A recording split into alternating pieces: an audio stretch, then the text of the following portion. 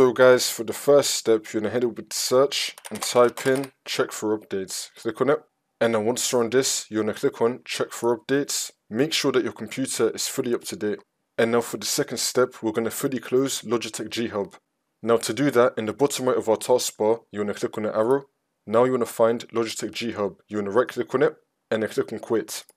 It's now going to close Logitech G Hub. And then once you close that, for the next step, you're going to head over to search and type in Logitech G Hub. Now you're going to run it as administrator.